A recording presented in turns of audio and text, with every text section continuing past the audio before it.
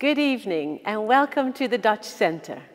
We are very excited to host another event for you here, live streamed from our venue in the Dutch Church. Tonight is extra special because we have a small audience in the building and you watching from home. To mark Dutch Liberation Day, which was on the 5th of May, we are screening a touching short documentary titled Flying Over Polder Lines. I'm very happy that documentary maker Heleen Minderaa is with us tonight to introduce the film and to do the Q&A with us after the screening. Also with us, calling in from Almere, is Regional Minister of the Province of Flevoland, Michiel Rijsberman, who has been closely involved with this project. Heleen and Michiel, welcome and thank you very much for joining us tonight. Before we start the screening, may I ask you to introduce the film in a few words for our audience? Maybe start with Heleen. Thank you so much, and thank you audience and people who are watching this screening. Thank you for attending. You're going to watch the documentary Flying Over Polder Lines. In March 1943, a British bomber, short Sterling bomber, flew to Berlin, to Germany, to drop off some bombs. On its way back, very early in the morning, it was shot down by a German plane. And it crashed into the IJsselmeer, at Markermeer, for people who know Holland. The plane has been lying there since. Last summer it was salvaged, and we were able, I with my crew, we were able to film this. And the documentary is about the crew, the 7 very brave men who were aboard of that plane. And we give them their face. We know who they are, and the documentary is about them. Thank you very much, Heleen. Michiel, would you like to say a few words before we start? Yes, thank you, Daphne. Thank you for having us hosting this documentary today. The short Sterling documentary is one of many. It's one of hundreds of planes that was shot down over my province during the Second World War. And so for us, it's symbolic for all these, the people in these planes, the sacrifice they made. And it really gives, in my view, a human face to rather anonymous casualties of war that gave their lives for our freedom. So we're very happy to be able to show this in connection to the May 5th celebrations in the Netherlands. Thank you very much, and we'll talk later in our Q&A after the screening. The audience here and you at home can ask both our guests questions. There are 2 ways of doing that. One is to send a WhatsApp message to the number below on the screen, and the other way is to put your question in the chat box of our YouTube channel. For now, enjoy the film.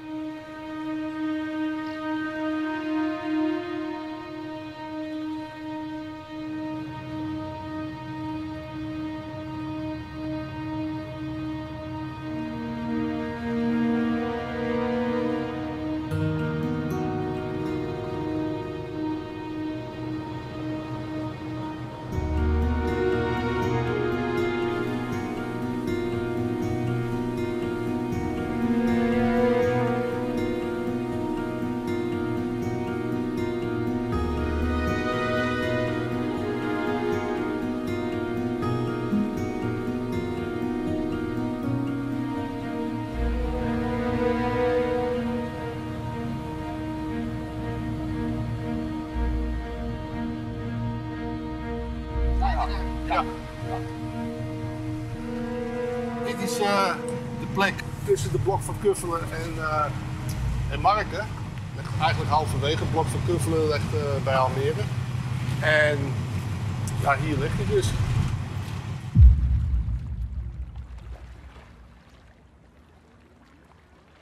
We zijn uitgevaren in 2008 voor een boot in problemen.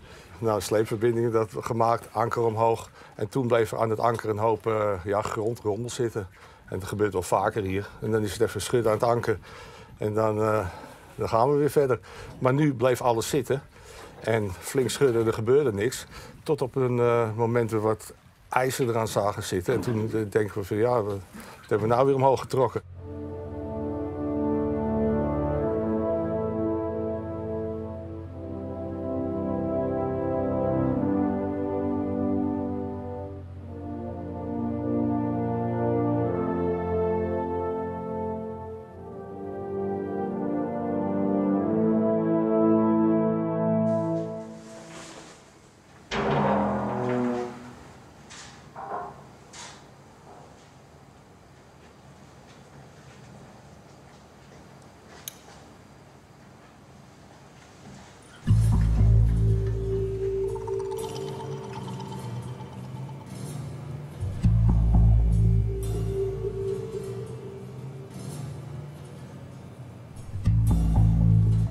Vlak voor kerst 2008, toen werd ik gebeld door de KNRM van Marken. Ik ben de volgende dag heen gegaan en ik kwam aan. Ik zeg, oh, dat is een aandrijfmotor, elektrische aandrijfmotor van een landingsstel van een Sterling-bommenwerper. Dus die jongens zaten al zo te kijken van, oké. Maar ja, nou, dan weet je dat je echt op een crashplaats van een bommenwerper zit. En, ja, de Short Sterling is de grootste bommenwerper die gebouwd is in de Tweede Wereldoorlog.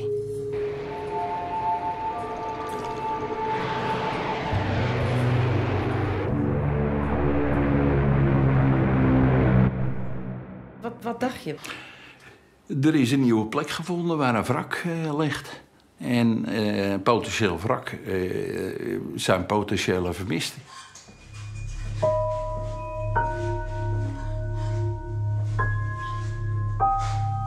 Wij zijn heel blij met het besluit nou, dat het toestel geborgen wordt. Ja, daar ben ik heel blij om, echt. Eindelijk na zoveel jaar.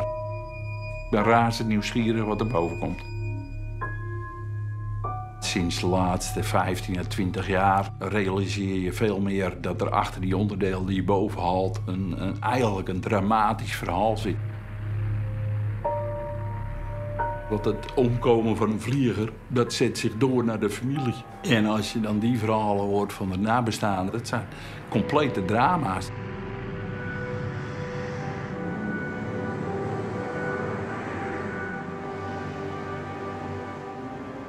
In het voorjaar van 1940 is Hitler in snel tempo bezig met het veroveren van de landen in Oost- en West-Europa.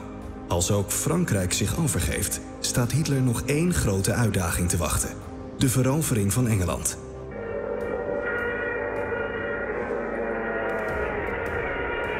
Tijdens de Battle of Britain probeert Hitler met luchtaanvallen op Londen en andere grote steden ook Engeland op de knieën te krijgen.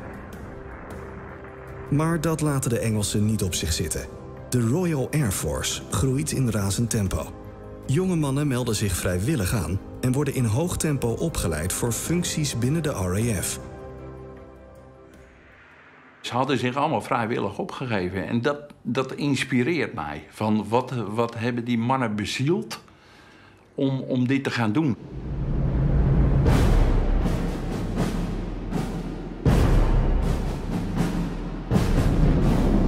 More than 1,000 flying fortresses sweep out from their bases in England to hammer the German capital.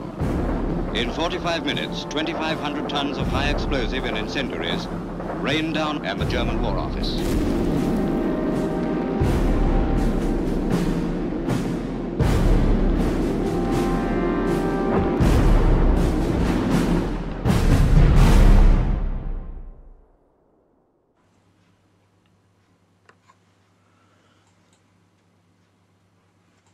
Het toestel, de BK-716, die is van vliegveld Down and Market opgestegen om 21:30.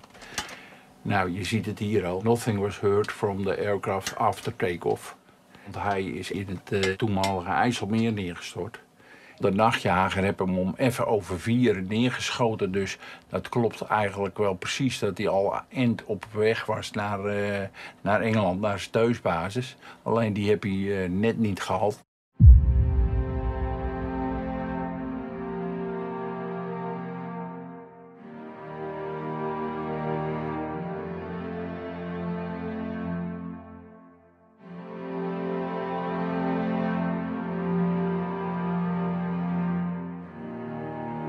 My darling beloved, just a short note, hoping it still finds you okay. Another 5 weeks, and I shall be in your arms again. I'm a bit fed up. The weather has changed, and it's really busy.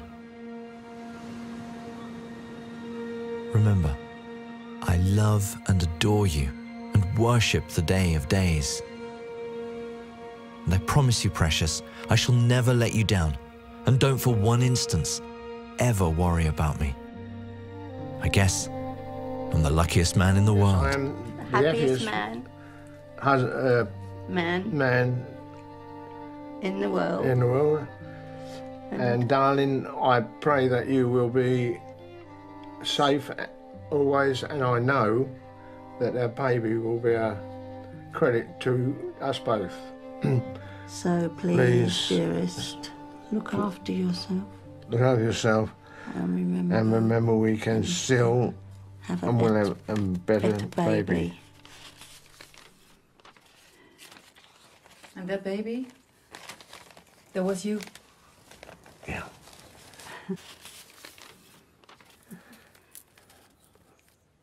I can only go on what they tell me. I know where he lives when he went to the Air Force. I know where he works.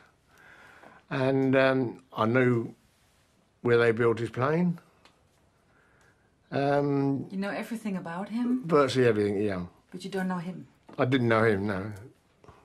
Mother's 3 months pregnant when he went missing. My father was never mentioned because of my stepfather. We had some letters come from Norfolk about the aircraft, and we ignored it. Did nobody talk about him? No. Nobody in town did? Nobody ever talked. This was in a large frame, and it had like a paper back, and Richard used to keep his money in the back of the picture. Where was this picture? On his bedroom wall. When he was a little child? Who put it there? Right. Well, his mother, I presume. It was there when I met Richard. And it was there until his parents passed away. When Trevor gave us this tin, which he found in the loft after his mum passed away,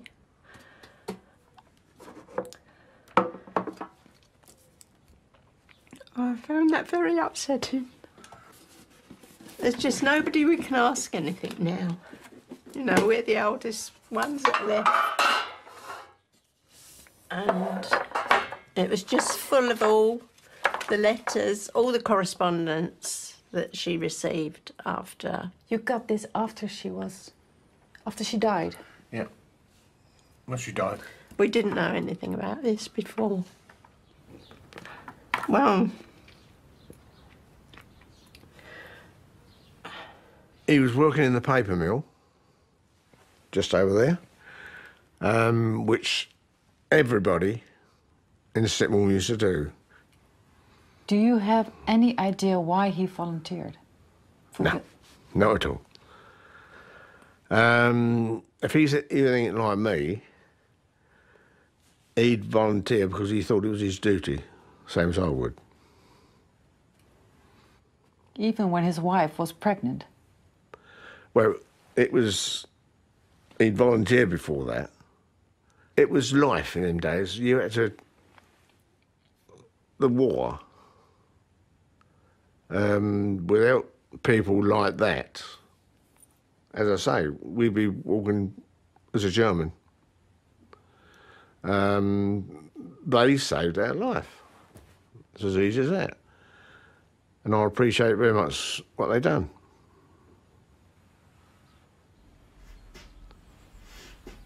As far as we knew, the plane was shot down over the North Sea. I've always wondered where his body is.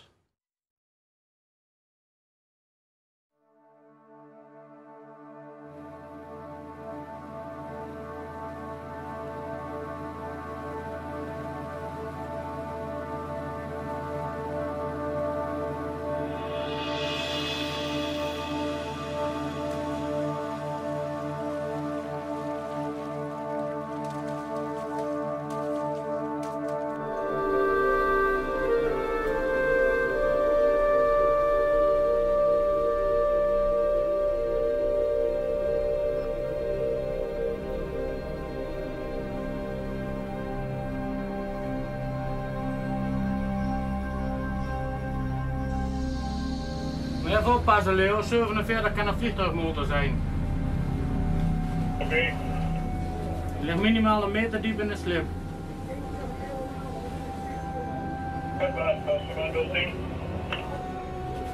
Ja. Oké.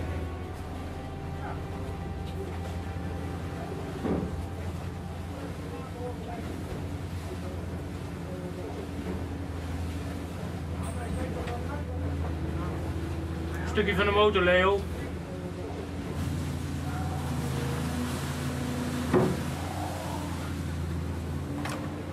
Glad is op de zon. Even aan boord. Conditie nog, hè? Het merk staat er nog op. Ja, Red Ferns, made in England. Nou, het eerste tastbare spoor naar de crew. Ja, nou. En hier zie je de tong. Ja. En dan kun je eigenlijk de afdruk van de rits nog zien, zie je dat? Die erop gezeten heeft. Prachtige stille getuigen. Dat is het zeker, ja.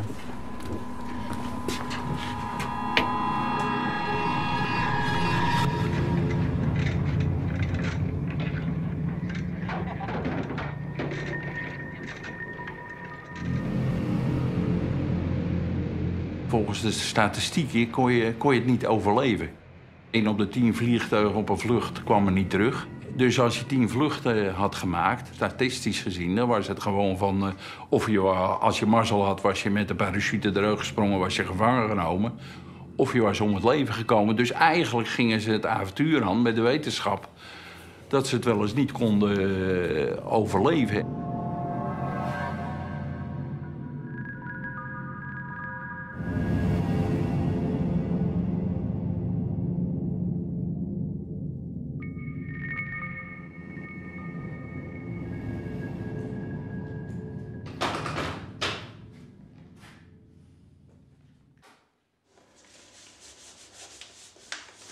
Maar die mannen zaten dus allemaal gewoon in éénzelfde vliegtuig. En ze waren allemaal aangewezen op elkaar. Het waren allemaal maatjes. Ik zou er eventjes 3 keer over na moeten denken voordat je erin stapt. Maar die mannen deden het gewoon. Heel bizar.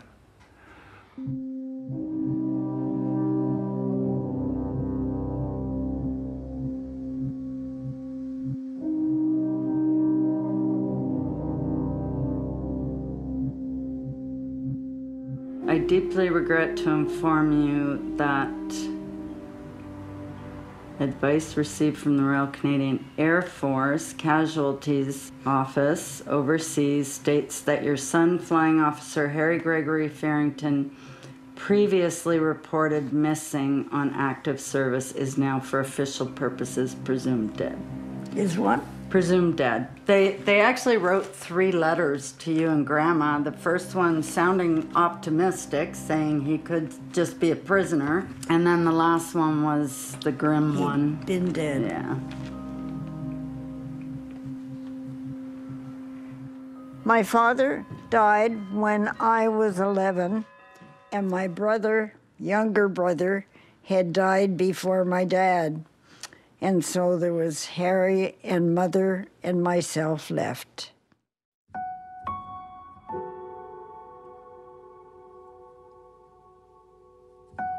I was probably 16, so Harry was 7 years older than me. He was my oldest brother.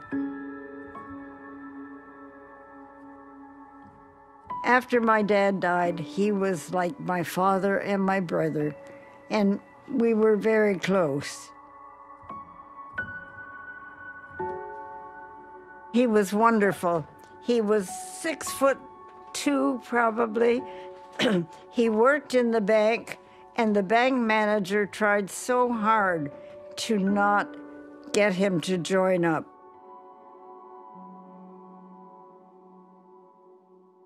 He said he is such a clever man. And my mother said it's up to him. And of course, his choice was to join up. All his friends had joined up, and there he was.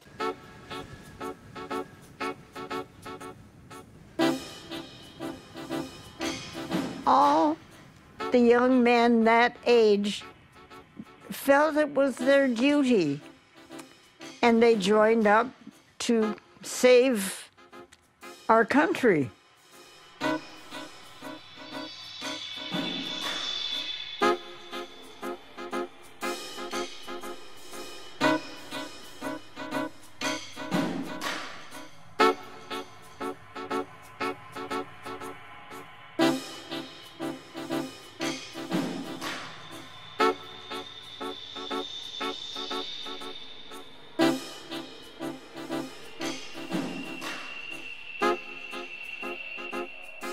The first Royal Canadian Air Force Fighter Squadron to reach Britain is welcomed to the old country by the Canadian High Commissioner, Mr. Vincent Massey, when he inspects men and machines now in England and ready to have a go at the enemy. And now they're fighting fit and ready to take the hit out of Hitler.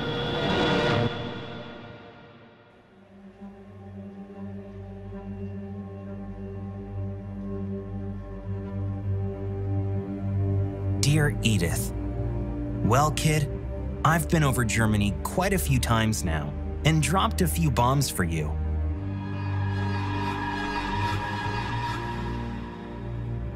Our crew is very pleased because we are getting a new airplane when we come back from leave.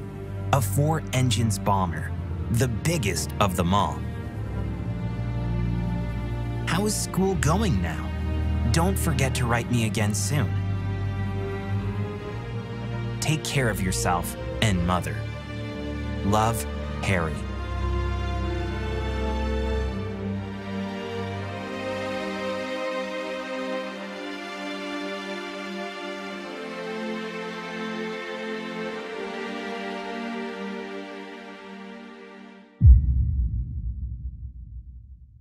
I went up to our main street to get a bottle of ink for school.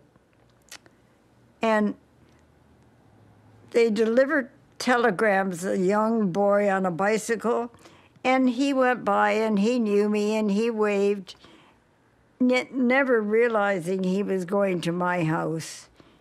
And of course, I'd left long enough not to know where he was going. And when I came home, I said, "Mother, I'm home." And I got no answer.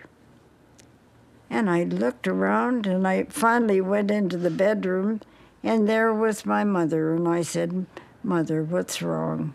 And she said, "I got a telegram just after you left."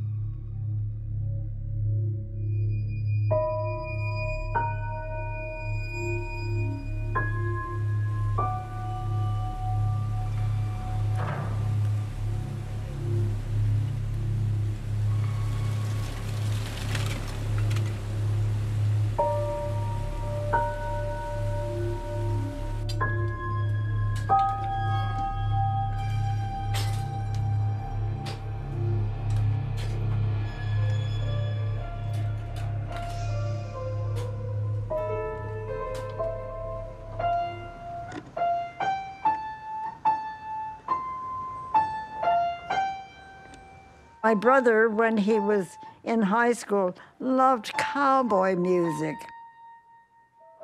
And now I sit at the piano and play some of the tunes that he used to love. Well, I do every day, sit there and play with one hand for Harry.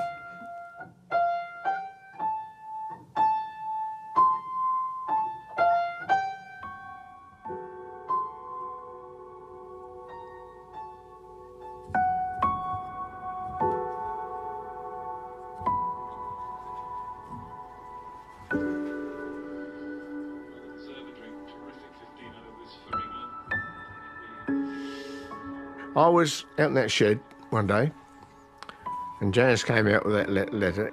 The plane has been found, they're going to lift it. Now I know more what he went through. That's the closest I've ever been to him.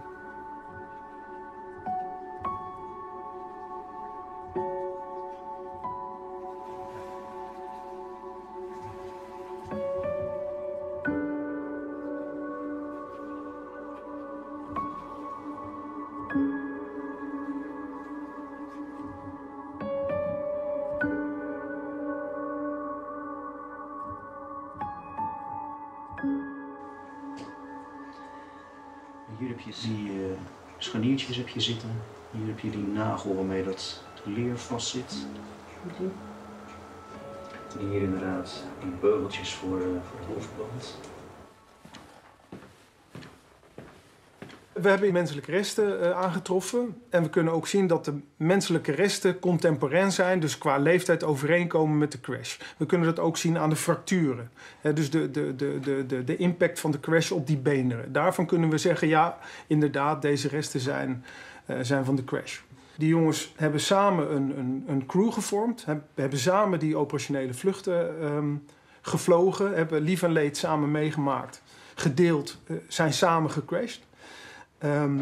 We gaan ze ook bij elkaar houden. Ze worden straks gezamenlijk, zoals ze gesneuveld zijn, de stoffelijke resten althans in één kist begraven. En dan zullen de 7 namen vermeld worden op het graf.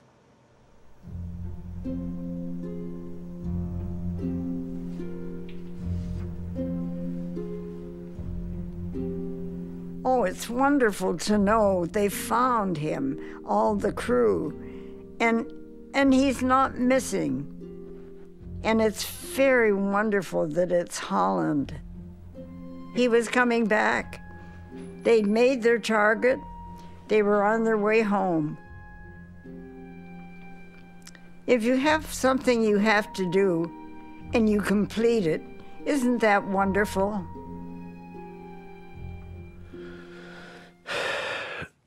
No, it's just put my life in order.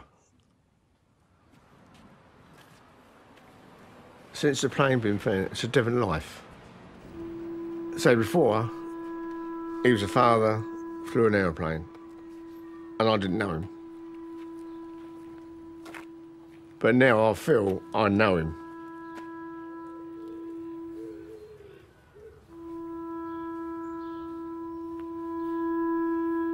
I don't get very emotional, but I think when we go to Holland, I'm sure I will.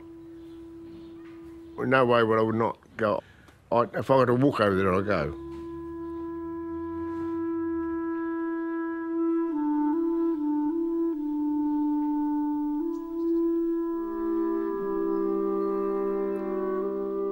I guess it's almost like a closure. Would you not say?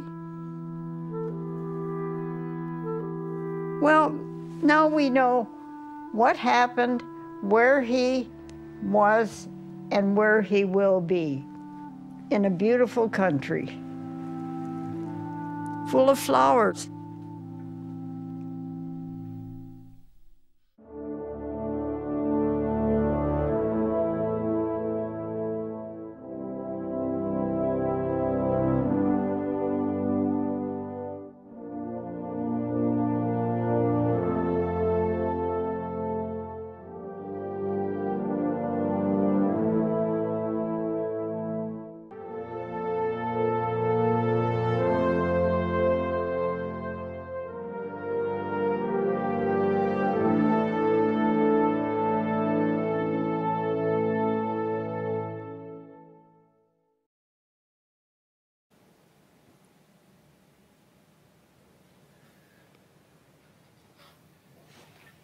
Welcome back.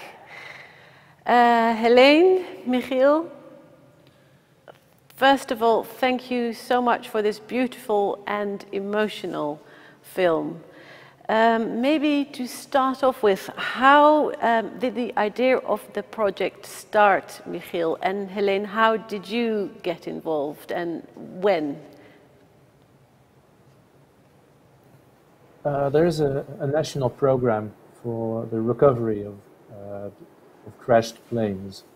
It has been running for a few years. Of course, we knew that this wreckage of the remains of the plane were where they were and underneath the water. And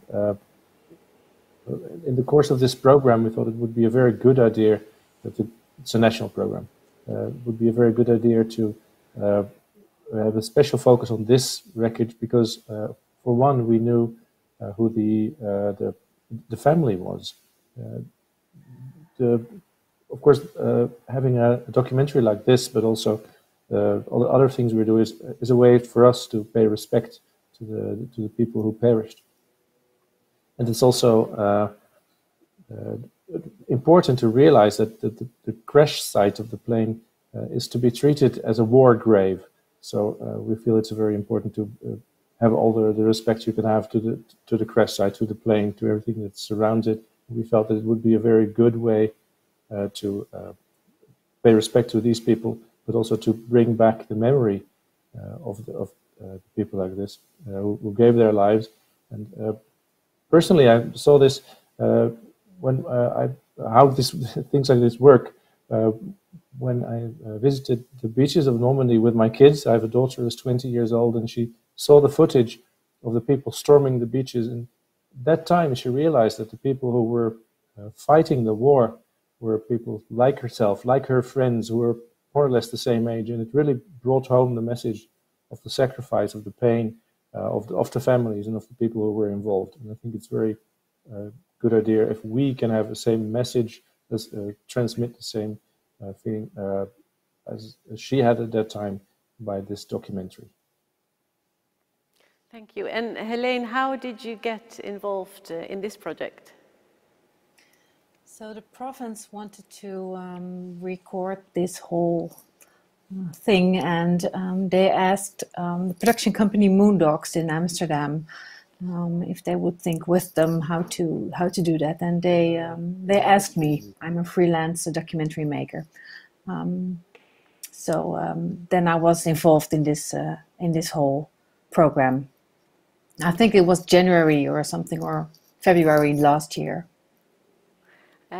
And I understand that this film was made during sort of the dark days of COVID-19.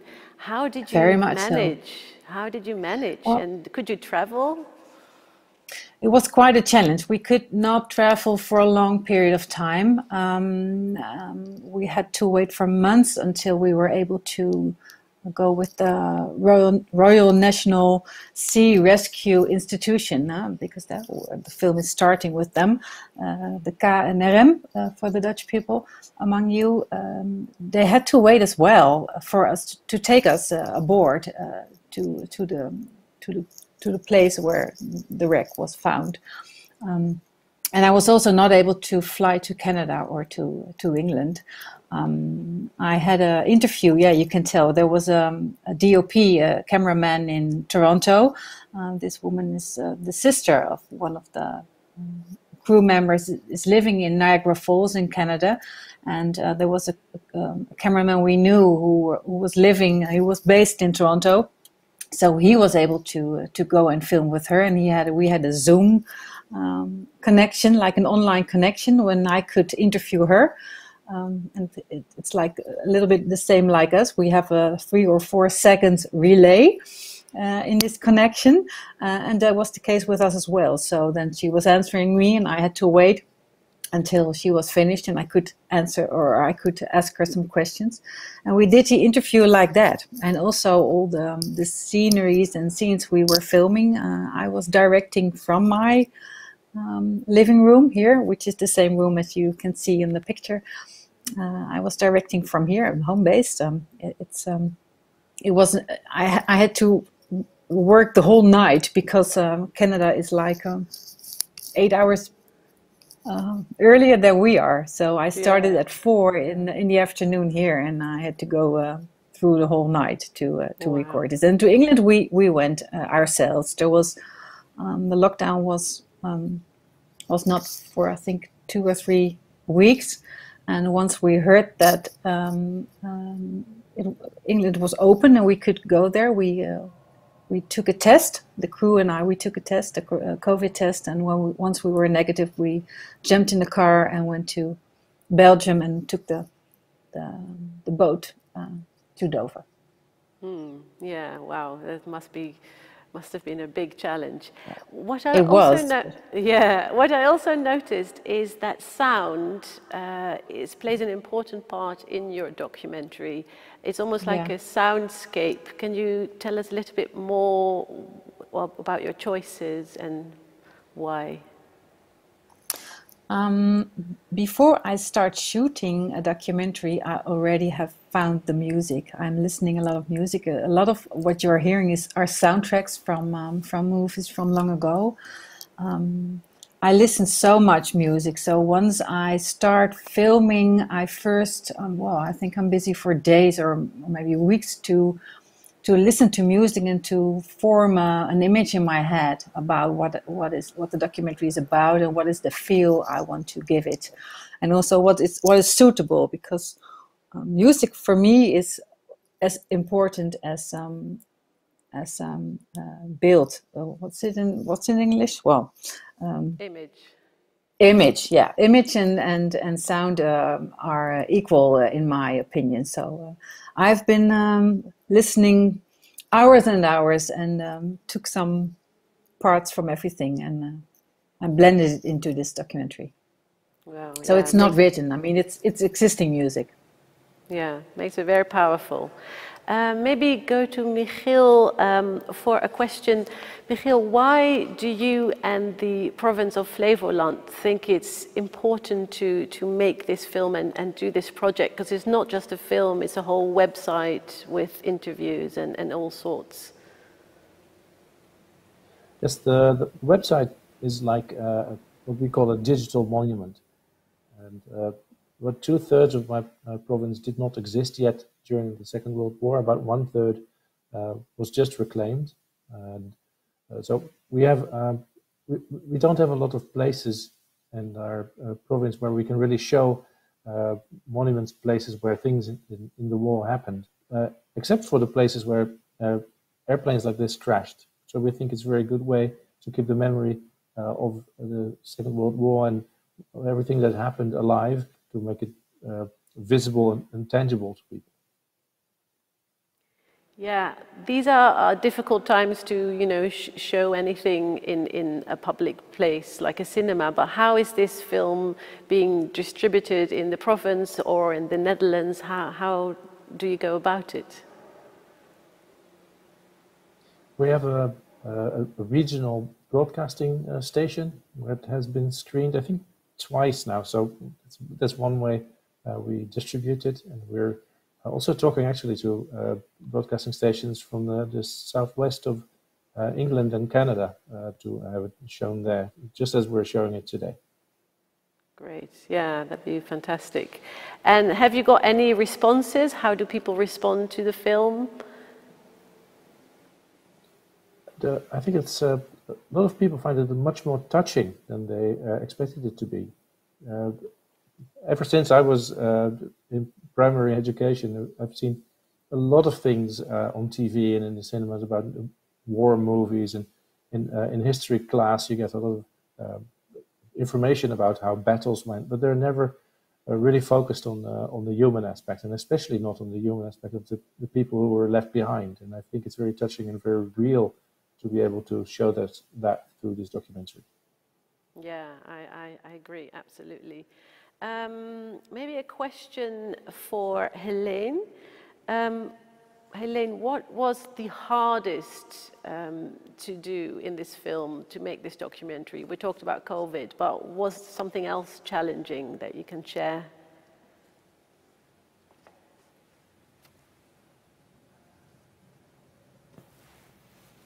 We did not this up front, but this was one of the hardest things to do, because it felt really... I think we just missed your first bit. Can you start over? Sorry. I'm sorry. Okay, about my sound equipment, or does it work? Yeah, okay. Now it's fine. Filming aboard of the ship who was salvaging the plane was quite something, because the whole crew who was working there were really much into, I mean, they really felt what they were doing. They really knew that they were salvaging a plane with crew members in it, or parts of them, who are so very, very important for their families too. So they were very focused on what they were doing. And it was also, well, it was... my film crew, it was harder than we thought before, because then once we were on that ship, we were really standing like okay, the remains of the plane are underneath us. And let's hope that they will find some parts that they can identify this crew with, because it's so very important. And we didn't know up front if they would succeed. That was the question. There was only, I mean, they salvaged a lot of things, also like what you saw, parts of the engine and all sorts of parts of the plane. But nobody knew whether there were also remainings of the crew found. And that was quite something to film. It was very special, and I also felt very sorry for the family members not to be there at that moment, because the son and also the sister from Canada, they really want to come to Holland, and they have been phoning me for 10, 15 times.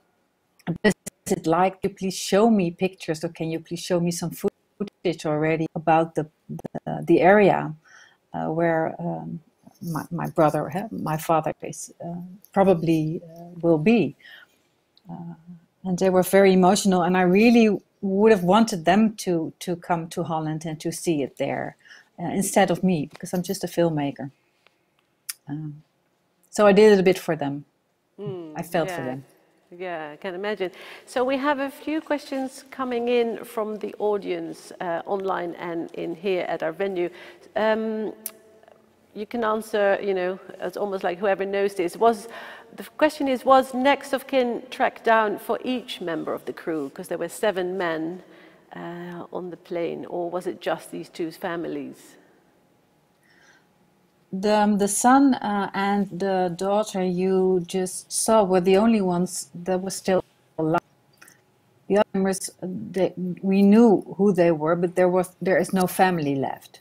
So there was nobody to ask.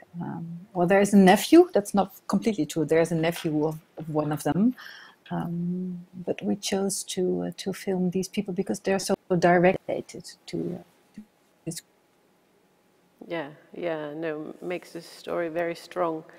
Another question coming in, what people are wondering, when will the funeral take place? Maybe Michiel, you can answer that. Is there a ceremony planned to get the next of kin to the Netherlands? Yes, there is a ceremony planned. I'm not quite sure if it coincides with the reburial of the remains.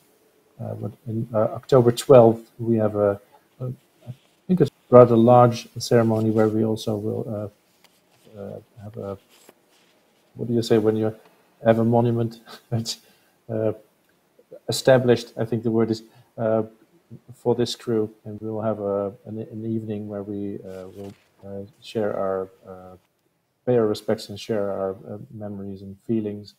And there will also be officials from the national government, officials from, I believe, the RAF and the Dutch forces.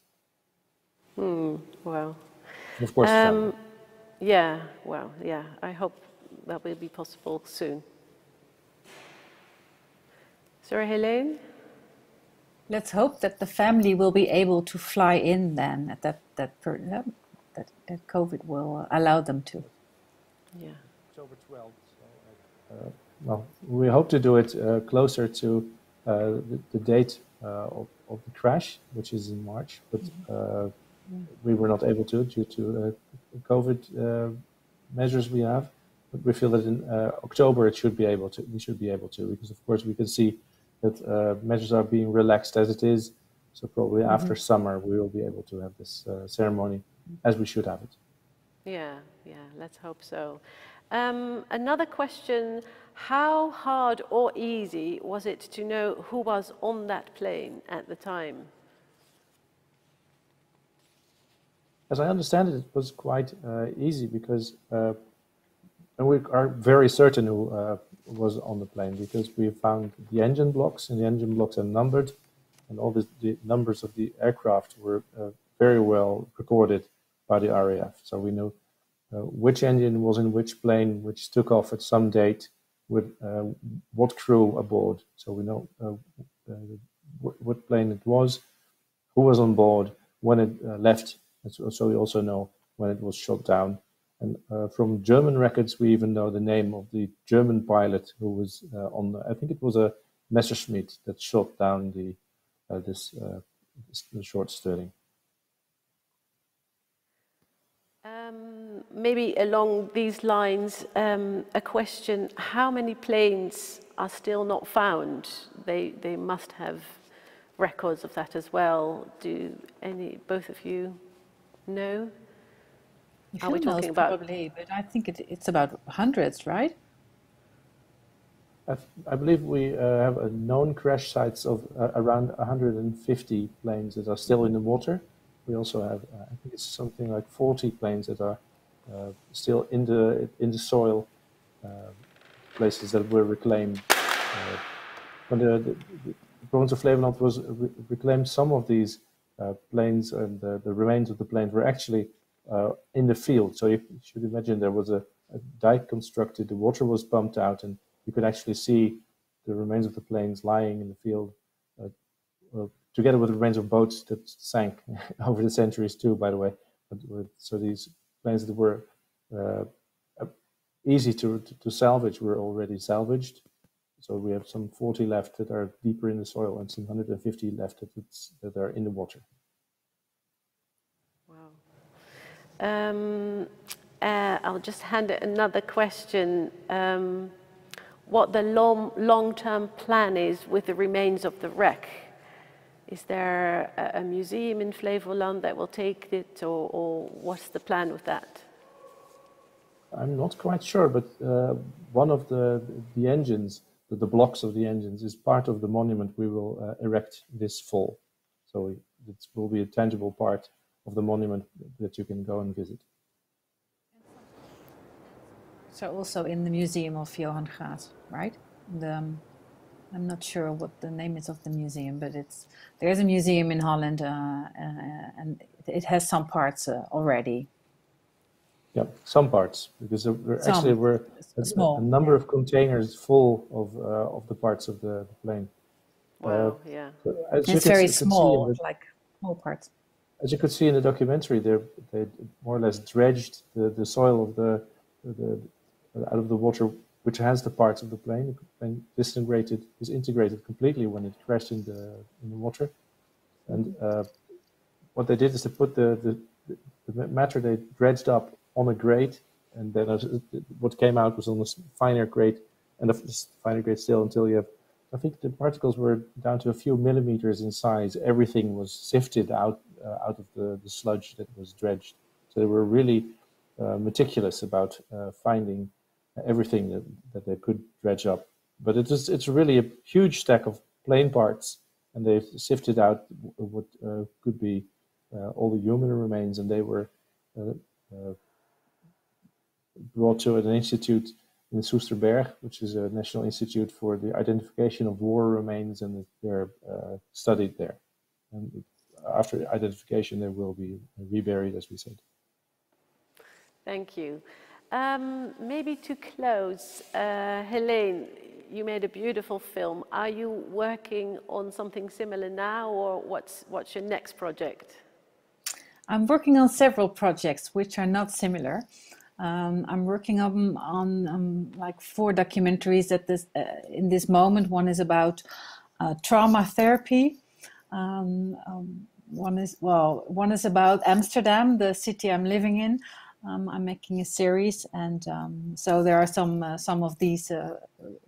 It's not similar content, but it's also very interesting. Absolutely. Maybe the Dutch Centre will screen one of those in the future. I would love to. I think that's all we have time for. If the viewer is interested, do go to the website of the digital monument. Maybe Michiel, do you have the website off by heart? Vliegenoverpolderlijnen.com. Yeah, so it's the Dutch version of the title.com. Yeah, exactly. Vliegenoverpolderlijnen.com. Do have a look. It's really touching the way it's all put together. Thank you, Michiel. Thank you, Heleen, for your answers and the very beautiful film. And I wish our audience a very good night and hope to see you again soon.